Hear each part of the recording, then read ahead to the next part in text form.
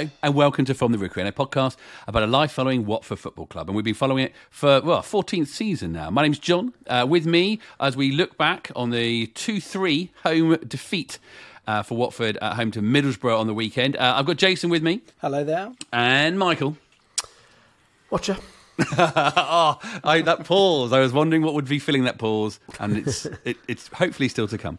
You know, we've been doing this for a while, as we sort of say, and I saw a tweet. I saw a tweet from our friend Hanson Ho. I think he might actually be one of the first people to listen to this podcast now, because it comes out.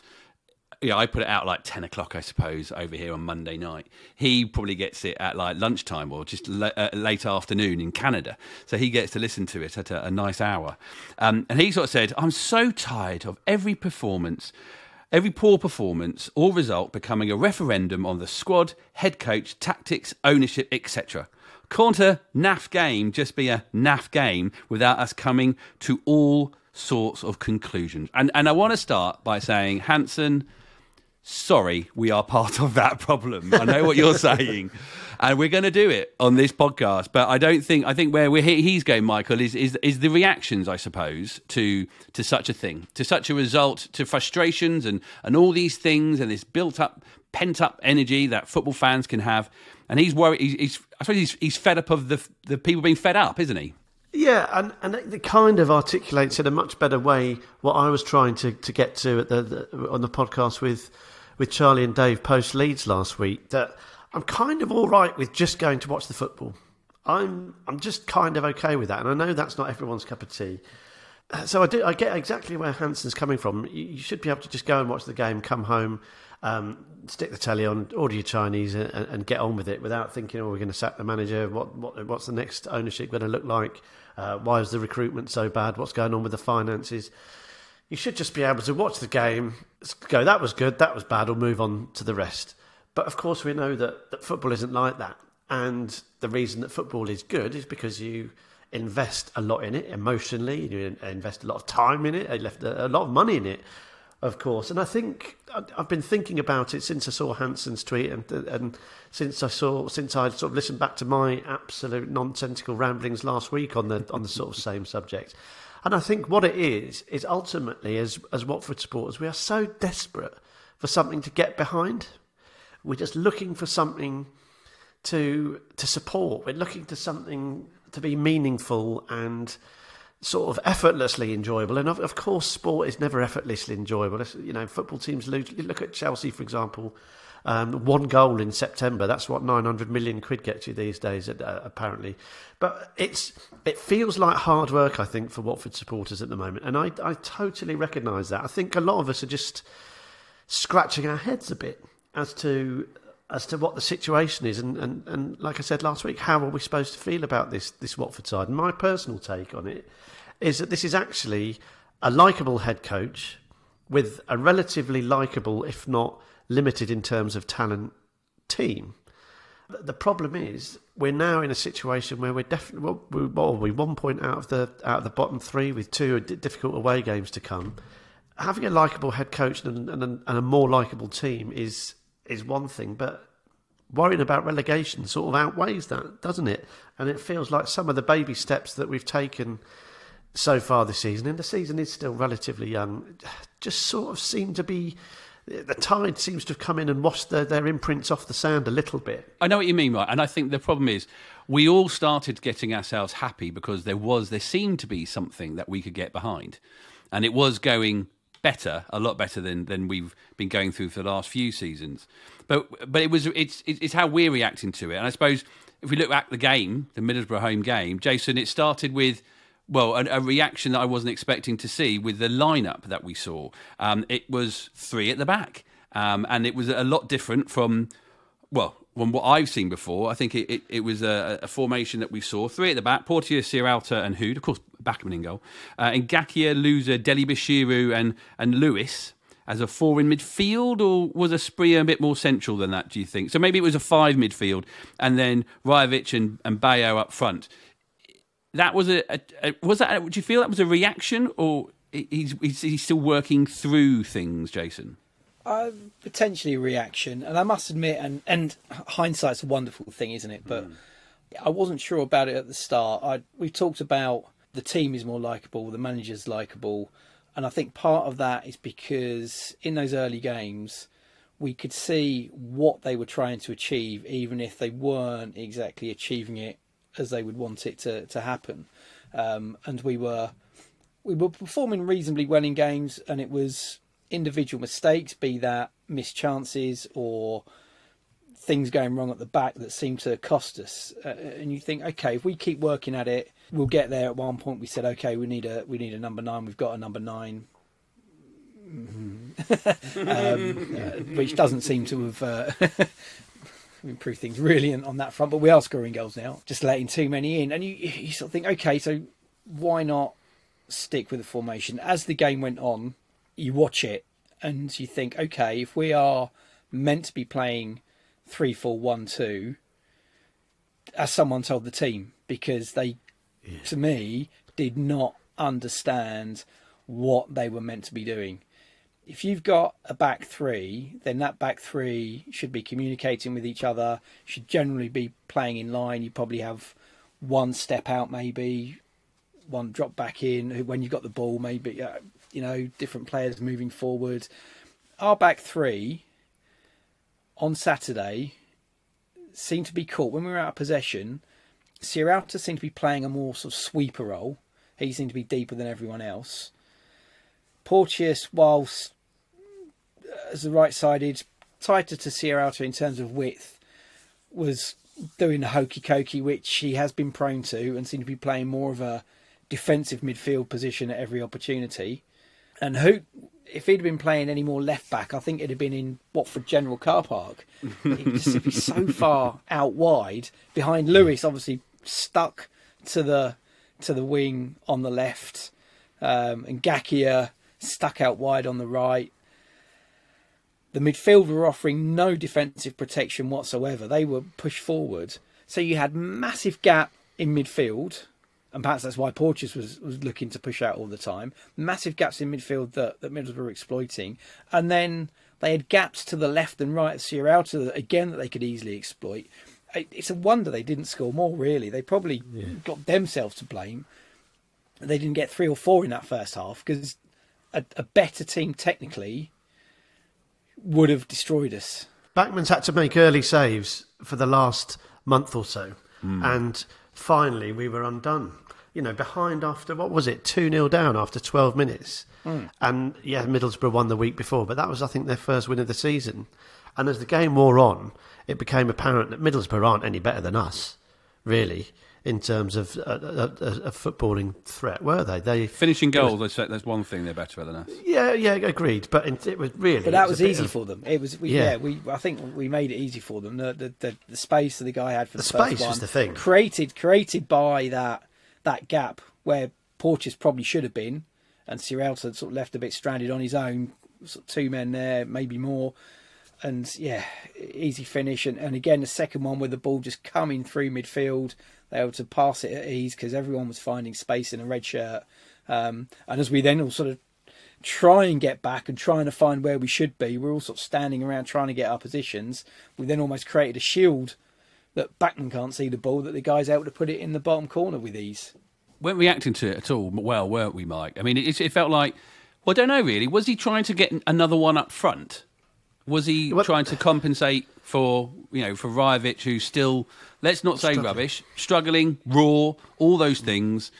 Certainly not as quick as you'd hope a striker like him to be. Certainly not as imposing himself. Certainly not imposing himself as good as the two up front that Middlesbrough had. Is he trying to compensate for that?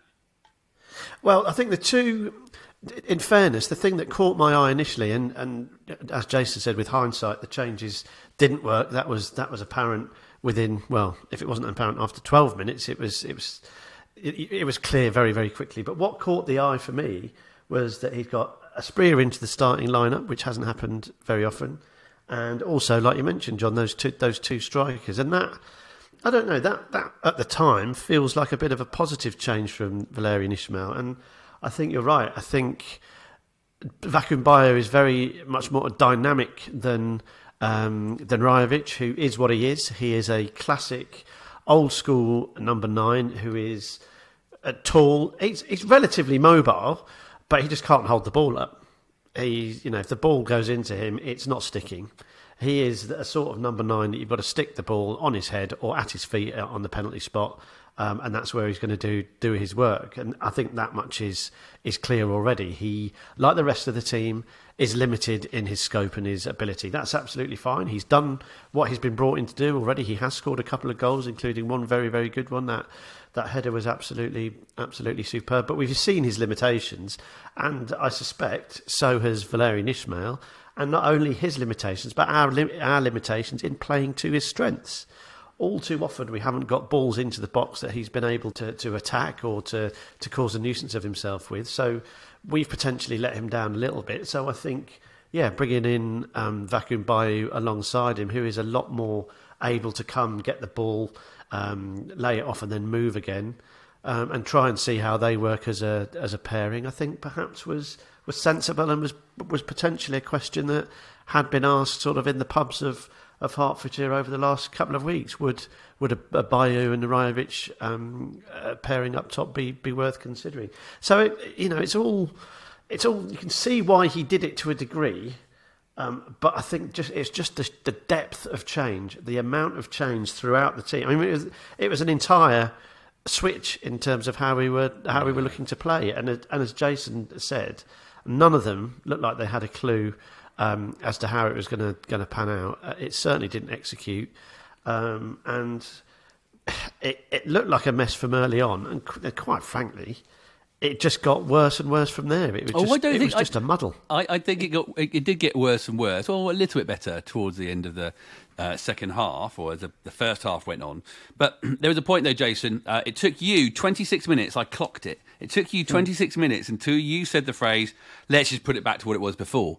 And Val didn't change that until half time. And we all had, and everybody around us in the Rookery end, what would you do? What the changes? And everybody said, we got to take off Rajovic and we got to put on Martins. And I actually said to you, it didn't feel in that first half what Bayo was doing. It didn't feel like we were massively missing Martins until we saw him. Until we actually saw him do what he did at the beginning of the second half. In fact, all the way up until they scored their third goal, it did feel like Watford were pushing, and we definitely deserved the 2 goals that we got. Going back to the first half, what do we need to do to change it? Bringing Martins on, I think I made that comment, didn't I, about bringing Martins on instead of Rajovic. That was almost rather than it being get Martins on because we know what he can do and he can bring more to the game. For me, it was more of to get it to the shape that we'd been playing before, and unfortunately to get Rajovic off the pitch, because as Mike has already said, he was struggling.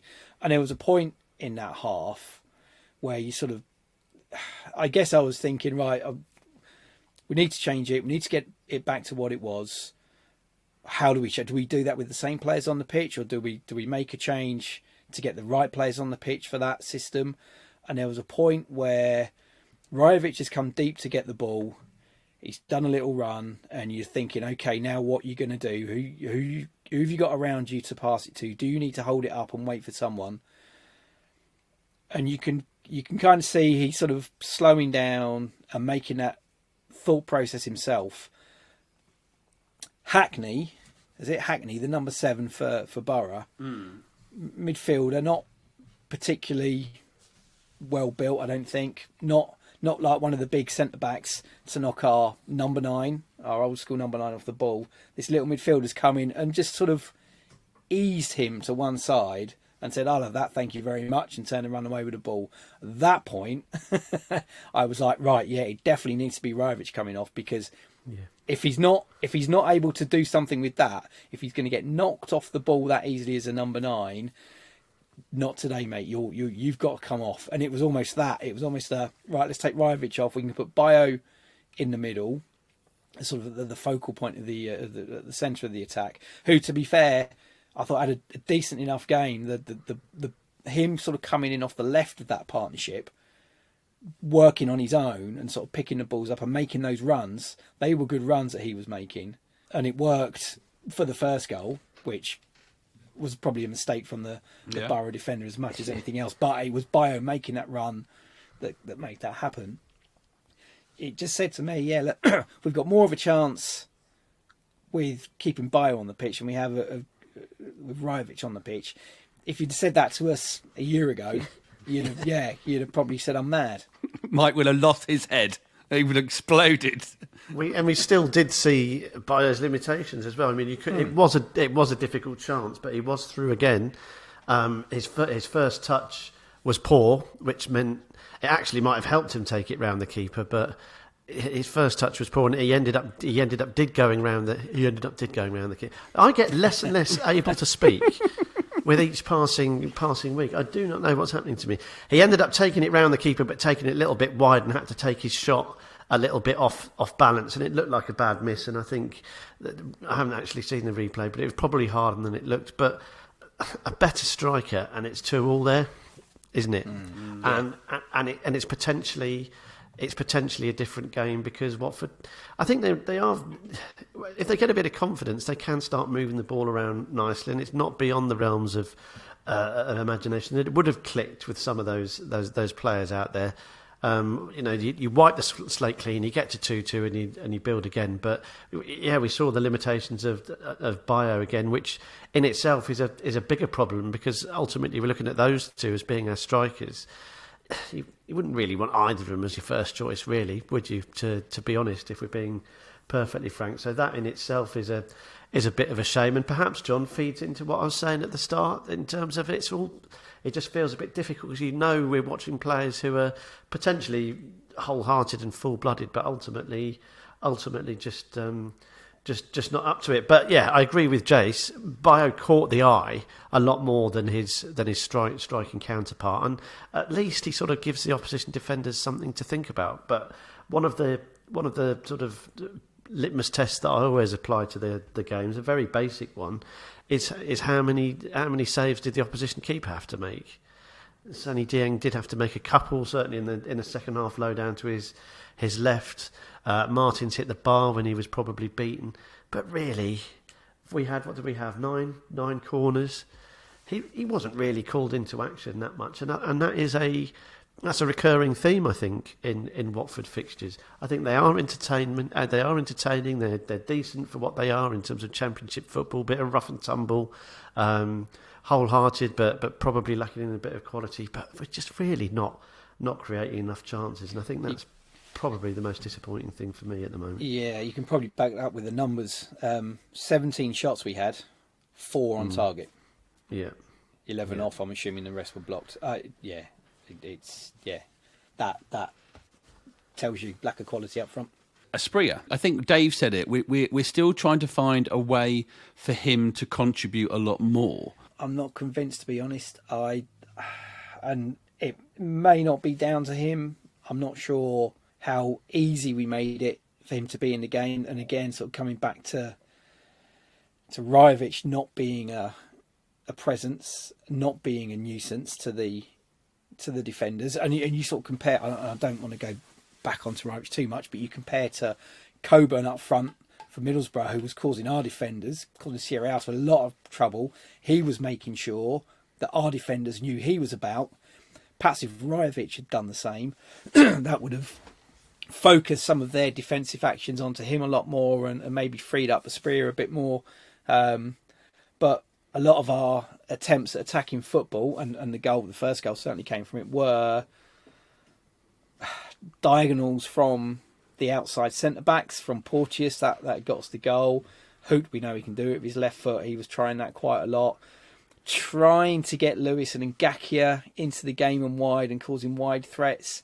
But ultimately, for me, the attacking threat seemed to be us trying to put either those diagonals or crosses into the box that were being dealt with reasonably comfortably by the Middlesbrough defenders. They seem to be on the end of the majority of our crosses and diagonals, and it almost meant that Asprilla was being passed by and not in the game as much as he should have been as a number 10. I totally agree, Jace. I thought the game passed him by entirely, and I think you've summed up our game plan. Wesley Hurt trying to sort of hit increasingly hopeful, arcing diagonal balls, Perhaps he'd watched a bit of Etienne Capoe's greatest bits on YouTube, but pretty easy to defend against, weren't they? They've got to be.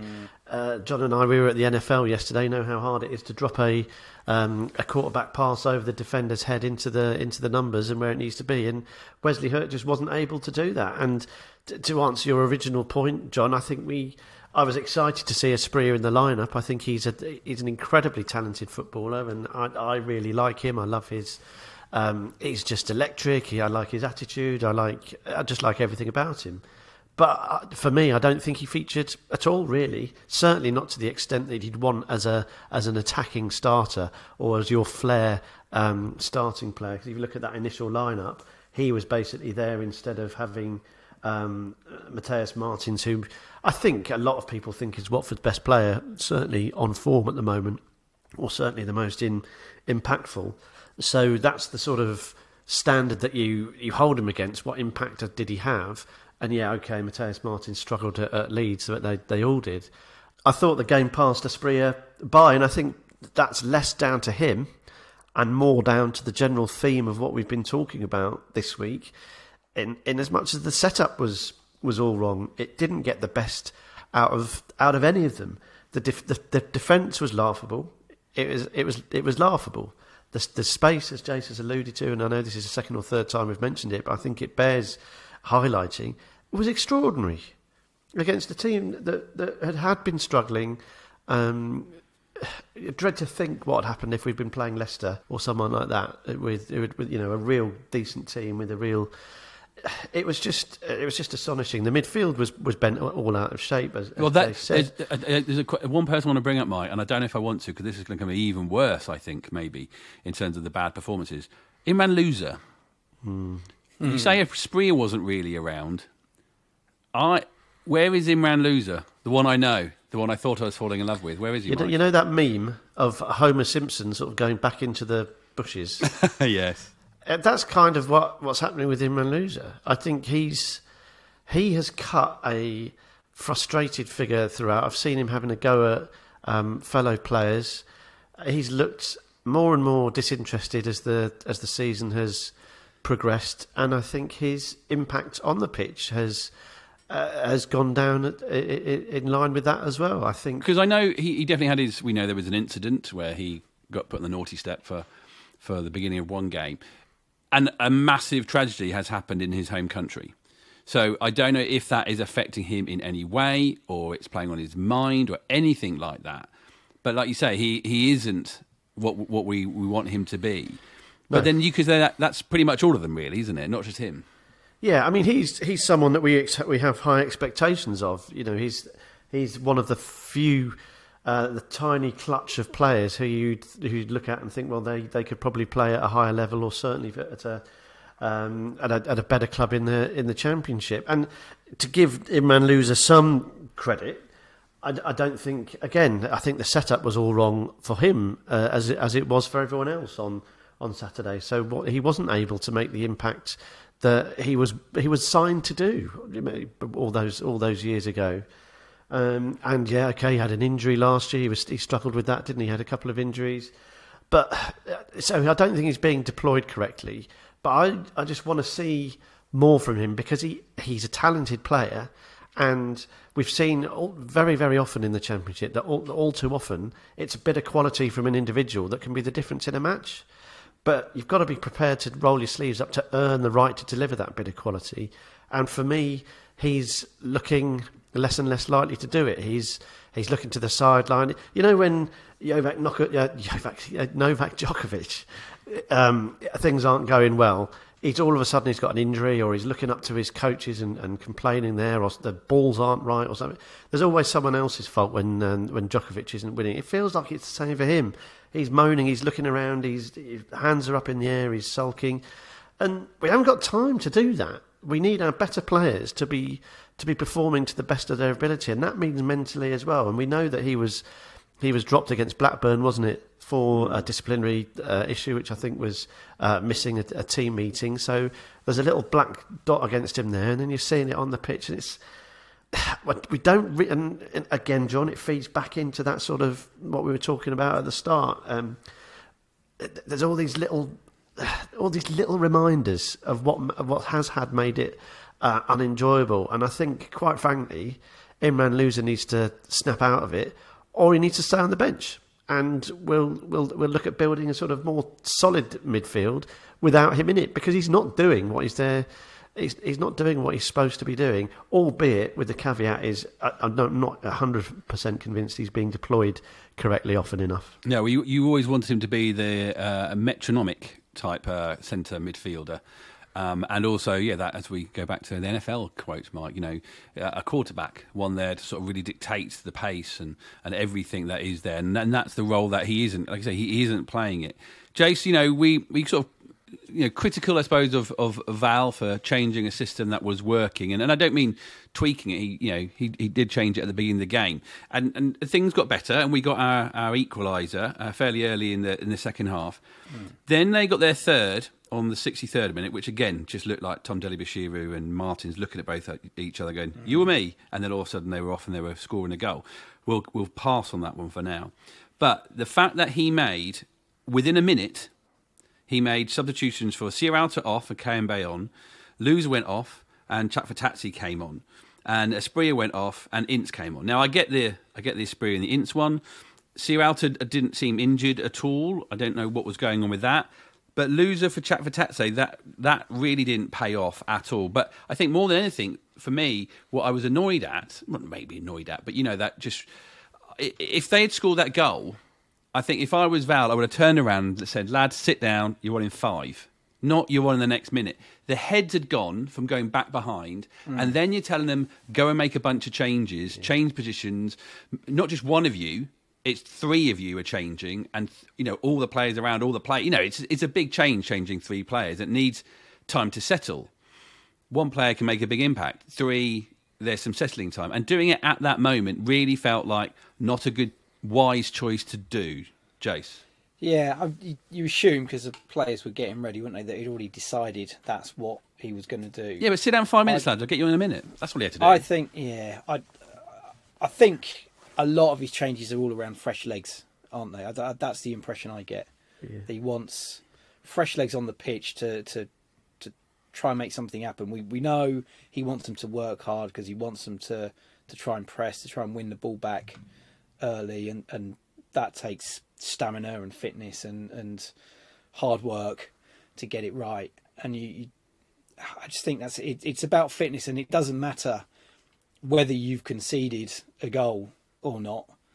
Legs are still going to be tired if they have been working hard, which whether they have or not, or whether your opinion is that they have or not. There was obviously a lot of chasing going around, chasing shadows, I think, on Saturday. But that's going to take it out of the legs. So I think, I'm not saying I agree with that, but I think that seems to be the mindset that, I've decided these 3 players are either looking tired or they've played a lot of minutes in the last few weeks. So they're the players I'm going to take off. I'm going to bring on fresh legs.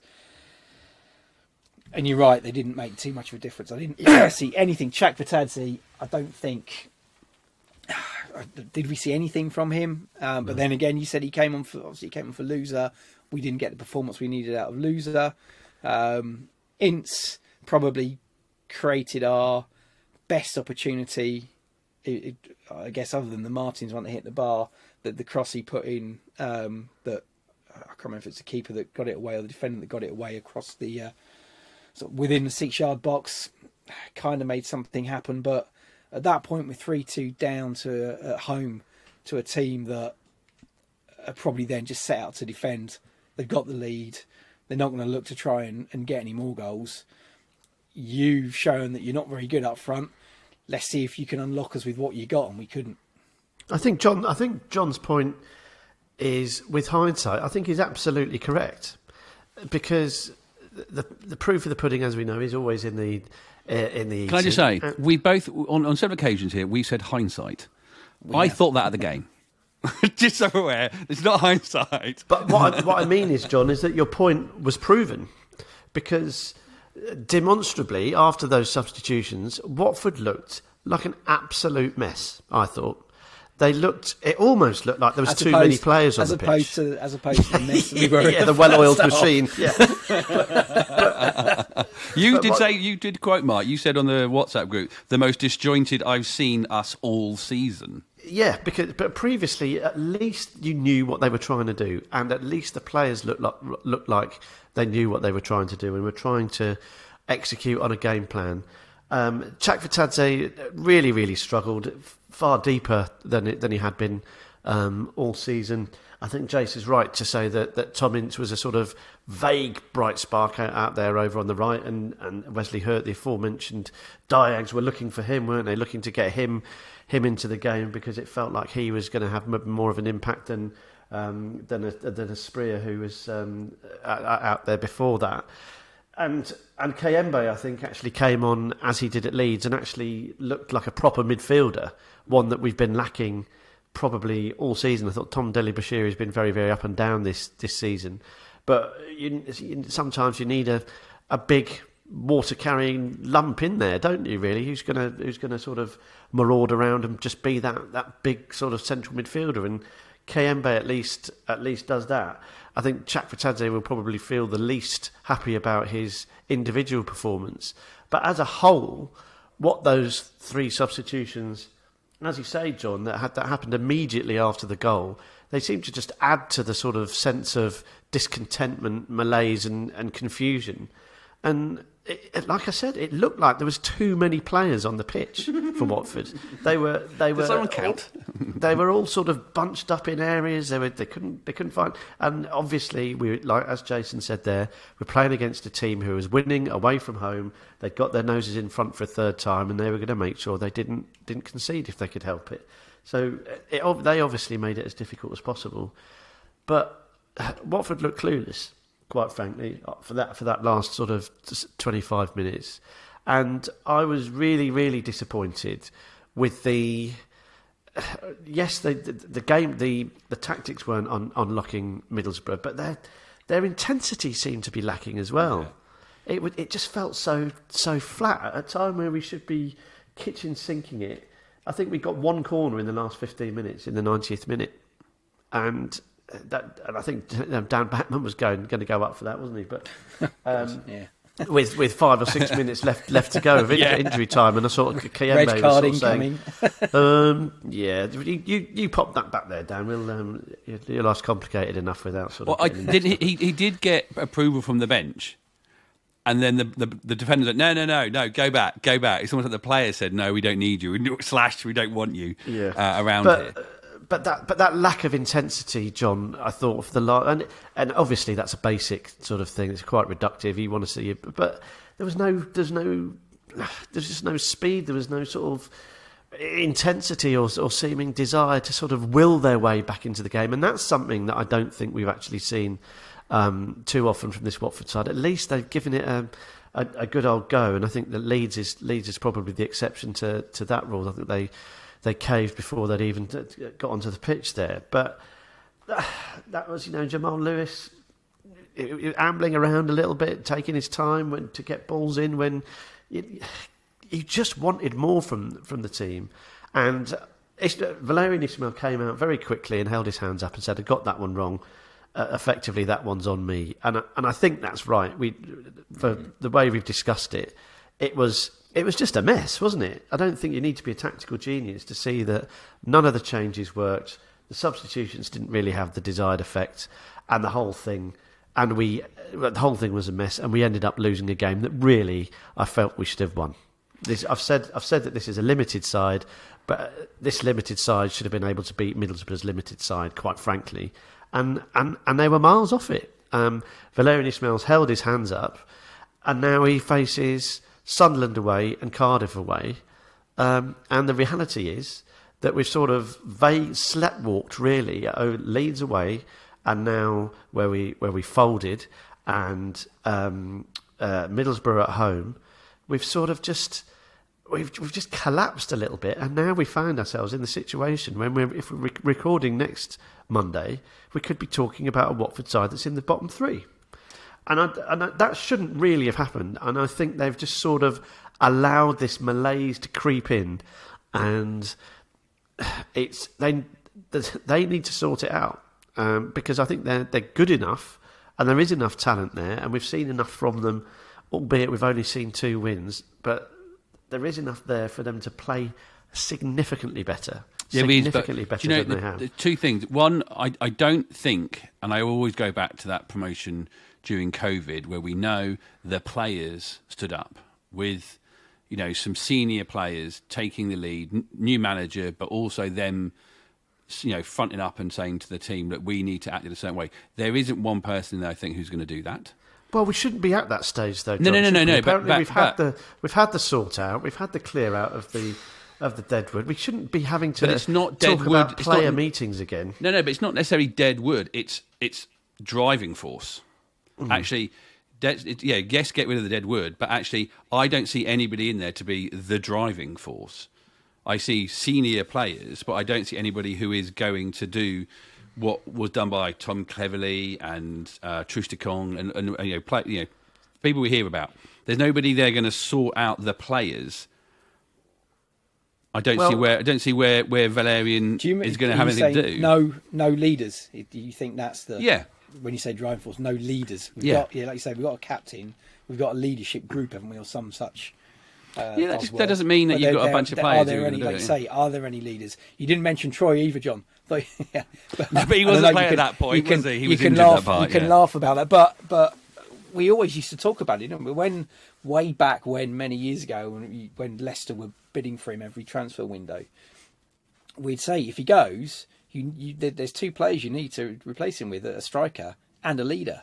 And it just feels like we've not had leaders for quite some time, and that perhaps that's what we needed on Saturday: someone to grab hold of them and drag them through the game. So to top and tail, really, then, John, you mentioned Hansen's post, which I fully understand. We're learning why, as we talk through this game, why we do have these sort of post-mortems, because again we've pulled at another thread and sort of worked out that we haven't got any leaders now. So not only have we not got any goal scorers, not only have we got this, that or the other, we haven't got any leaders. And it all leads back to sort of, look, I think the general discontent and the general frustration arises from the fact that we feel like we've been let down by the owner. Since we got relegated that first time, they've made a pig's ear of it, and now it seems to me that they're sort of looking to wind down their investment in it one way or another, because you look at the activity over the summer and it tells its own story. And I think I think people are upset. People are sort of a bit still, despite the fact that it's happened over quite a long time. It's shell-shocked almost to a degree to look back at what we were achieving 4 or 5 years ago and where we are now. We're back to where we started from, and that's quite difficult for people to take. And I think the ultimate... Well, I don't think it's the only reason for that is the owner and the decisions that they've made. You say going back. You saying going back to what was last year? I swear back before Gino, before the Pozzos took over. Okay, I mean this is. So I thought we dealt with meeting and dealing with Gino 6 months ago, or a few months ago. We did it. Did we do it? And actually, someone did say that. Someone, and I can't remember where it was on our social. Someone said, "Well, we need to ask questions of the owner." I think, well, we did that.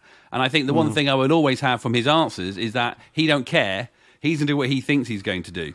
The things you're hinting at there, Mike, the whole idea that maybe the investment, the emotional as well as financial investment doesn't quite seem true. And I did see Jordan Wyman at Watford Analytics. He did sort of say the head coach didn't have his best performance. Yeah, we've pretty much gone through the details of that one.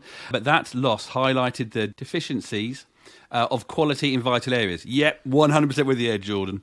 If the owner decides that this is a coaching issue, we're in big trouble. It would illustrate inability to adapt, and the situation would be unrecoverable, in my opinion. It is this time of year.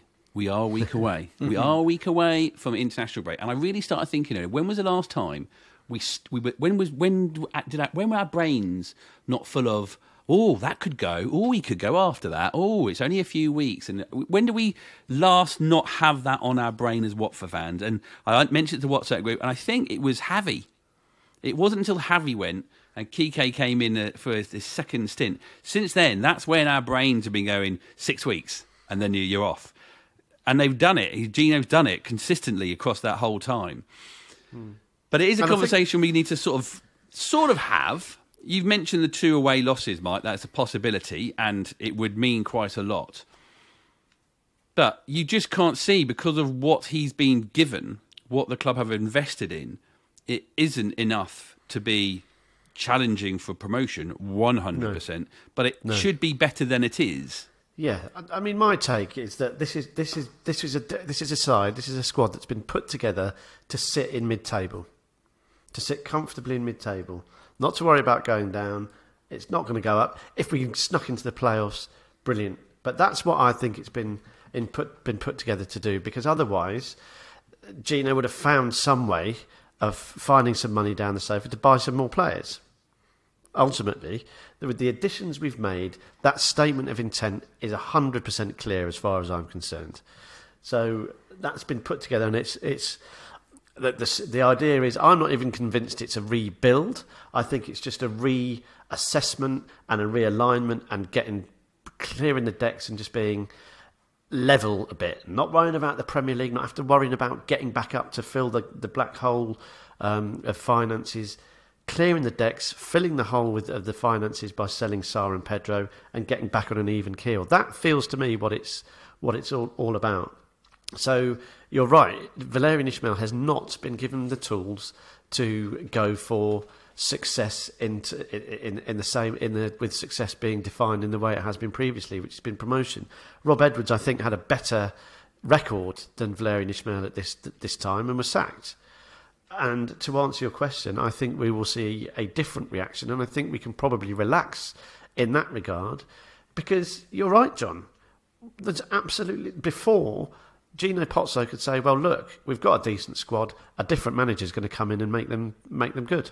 That was the argument, and that was almost the argument that Scott and Gino were making at the meeting before the season, wasn't it? At the fans meeting at London Colney, that if we get the right manager, we'll do well. But that if you just look at the squad, he has not been given a squad to challenge at the top end of the table. So the frames of reference have changed. The idea of success has changed. And therefore the pressure on him is still there, because he's a Watford head coach and we all know what happens. But who will he bring in, and why would it be any different this time? Because the players are the players. We haven't got Sarr, Pedro, or any of those other guys who can change a game on their own. We haven't really got the players that Gino Pozzo could march into the office and say, look, you've got all these Premier League players, you've got all these players that we've hung on to, you've got all these players on big contracts and big money, do better. He hasn't got that anymore. So sacking Valérien Ismaël would be a surprise to me, because I think there is a complete and utter reset of expectations, and that's everyone, and that at the football club, and that's led by Gino Pozzo. If he expected success, he would have found some money somehow, but he has invested next to nothing, and so that for me is him saying, look, right, enough of this nonsense, we need to take stock, whether that's with a view to him getting the club sold, him getting out of it, and making the club more attractive, because on the face of it, it's more stable. Yes, it's mired in the Championship, but at least it's more stable. You don't have to worry about getting big earners off the wage bill. You don't have to shift this player because he's on this sort of contract.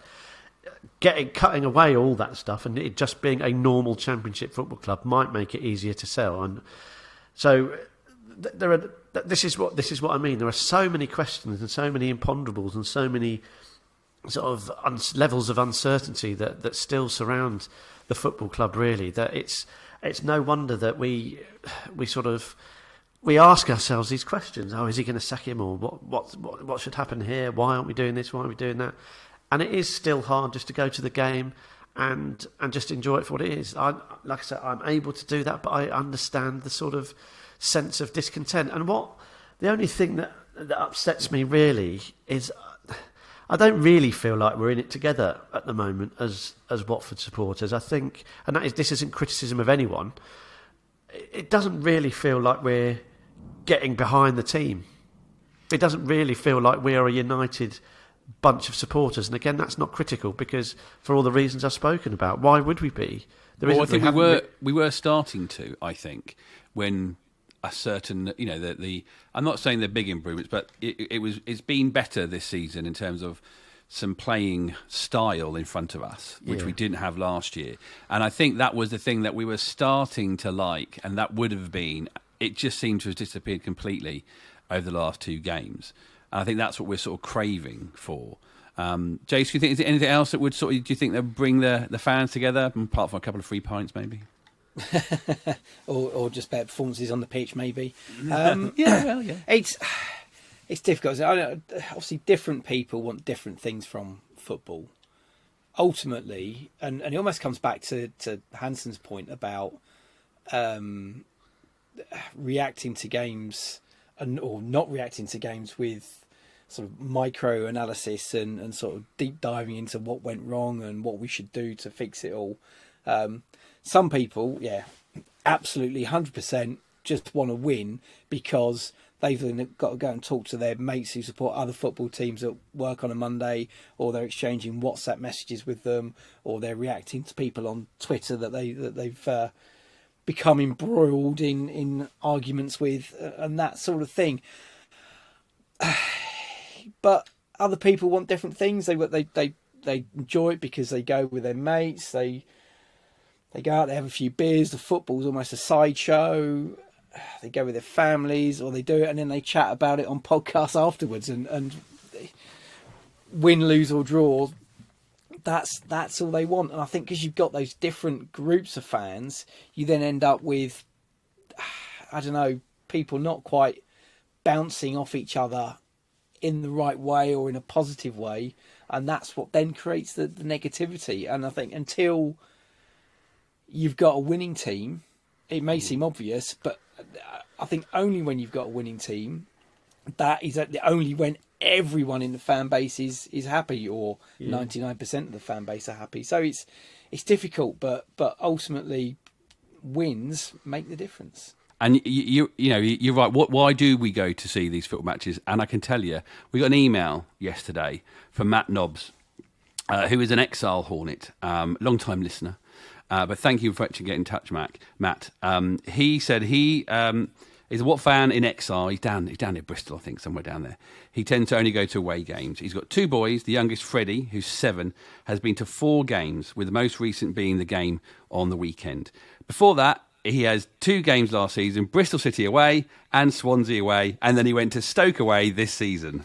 Yes, you can add it up. That's 5-0 on aggregate. He is yet to see, until Saturday, yet to see a goal go in. I asked Matt, send a recording of the story. And that's what he said about the moment he had on Saturday. On the way out of the Stoke game, he actually asked myself and Jeff if he was cursed, because every time he goes to see Watford, they don't do very well. So on the long drive down to Watford on Saturday, we had a conversation about what we wanted from the game. Obviously, we all wanted the Hornets to win, but really the main thing for us was for Freddie to see his first Watford goal. So when Bayo rolled in Watford's first, Freddie's first, in front of the Ann Swanson stand yesterday, I can honestly say it was one of the happiest I've ever been at a football match. Probably even topping the FA Cup semi-final for me personally. And obviously that's extremely subjective point of view. Even though we ended up losing the game, we were absolutely buzzing all the way home. Unusually for us, my wife came along to the game and decided to take a photo of us celebrating his big moment when it went in. It was a really, really incredible feeling, and I just thought I would share it because we talk about special moments. We hear the pod talk about special moments, and obviously it's something that will stand by me forever, and maybe that does make me a happy clapper. I was definitely a happy clapper on the way home yesterday evening. Anyway, keep up the good work from the rookery end, and come on, you Golden Boys. So, Mike, a simple goal. That's all it took to give a little 7-year-old Freddie a smile on his face. He got to see Watford score a goal. And I think if he can do that, and as he said, he off down the M4, it's all happy. Even though Watford lost, they were all happy because they'd got to see, and then Freddie, and we'll share that picture. The picture that Matt sent, he's happy with us to share it. The joy, the absolute joy on Freddie and his brother's face is brilliant. Yeah, a nice reminder of ultimately what it's all about, the purity of it. We've seen more of the nonsense about football this week with VAR and Liverpool and Spurs, and we're obviously not going to go into that. But ultimately, it's about those moments, isn't it? Whether it's scoring, whether it's winning, and it is as simple as that, isn't it? And I just yearn for it to be as simple as that on a more regular basis for more of us. As Jason said, there's so many different people who need different things out of their Watford supporting life, and the winning team does make a difference. I think we have got a team that at least cares. We've got a head coach who at least has got a vague idea. We know about all the community stuff carries on. There's so much good work that goes on behind the scenes. The Taylor Trek is coming up, which is a super thing to get involved with if you can. So the constituent parts are there with the football club, and we know that we're still outperforming clubs much bigger than us, or with much more storied histories. So Watford, in the grand scheme of things, are doing okay. But as Jay said, it would be so nice. When was like an away win, 2 wins in a row? It just happens so infrequently that it's tough for everyone at the moment. I get it, and that's kind of what I wanted to say. It's not a criticism. It's more like I feel you. I feel it as well. And I just wonder. I'd mentioned being in the relegation zone. I just wonder whether fighting, I'm just putting it out there, playing devil's advocate, would. For having a little relegation battle, one that we can actually win, potentially, not like the last time in the Premier League when we knew that the game was up. Would it actually give us something as supporters to fight for and unite and get behind, and perhaps reignite a bit of that spark and a bit of that passion? Who knows? Let's hope it doesn't come to that. But yeah.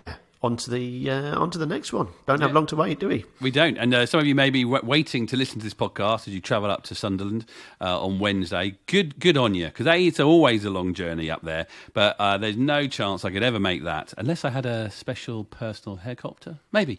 But no, there's no chance of me getting up there, or most of us to get up there after work. But do enjoy the trip if you're listening to the podcast. But again, Sunderland away, Cardiff away. You know, Mike, you're pessimistic about it. You're saying, oh, what if it's 2 losses? Jason, what if it's 2 wins? Do you reckon that would help you a little bit? Oh, it would definitely help. 2 wins, 2 unexpected wins. We've seen Sunderland take advantage of another poor performing team. Poor old Xisco. Not going well for him at Sheffield Wednesday, is it? And I think they made light work of them. So if we turn up like we did on Saturday, I'm sure Sunderland will equally make light work of us. Thank you very much, Michael. No problem. Come on, you Goldens. Come on, you Goldens indeed. And thank you, Jason. Thank you. Obviously, it was quite a pessimistic one today, but come on, Watford. Yeah, we have to go through these sometimes. I do think there's one thing, Michael, that I know we're not doing the podcast after the game. I don't know if Leanne, your good lady, if she's having worse weekends, that you're not having that sort of de-stressed conversation that we have after a game. We used to have, should I say, on a Saturday outside the Hornets shop. So I hope things aren't as bad for her. But thank you so much for listening to the podcast, as you all do. And it's brilliant when we see you download. And we're happy if it's one of you. 2 of you will be brilliant. But it's really fantastic. Thank you so much. Do keep following us on the socials at Watford Podcast. And of course, we'll be back after next weekend after 2 away games. Come on, you odds!